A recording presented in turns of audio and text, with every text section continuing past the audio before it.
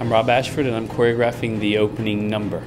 So James wanted the number to reflect his own personal love of the theater, of musical theater. So reflecting back to the time when he was a kid.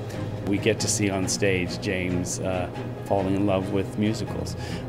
We also wanted something at the end of the piece that was relevant to the evening, and also that was heartfelt, and also celebrating what the night is. So we had the idea to bring out our 20 acting nominees for musicals this year to be the finale with James. Then as we start developing the number, we thought, well, maybe we should have them as kids as well, since we start with James as a kid. So after we do James and young James, then we do James celebrating all these musicals that he's dreamed of being in, or that he has loved. James and 20 dancers.